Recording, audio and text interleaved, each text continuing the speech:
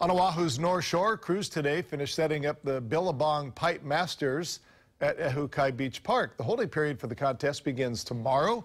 Officials say conditions are looking favorable for it to go down, at least the first round. Kamehameha Highway will be very busy, so you want to make sure that you get there early if you're trying to find a spot on the beach. We always encourage people to heed signs, fire hydrants, no parking. The cops are there and they are actively, patrolling to make sure for public safety and whatnot. Tomorrow's trials will have 32 surfers competing for just 2 opening spots in the Pipe Masters.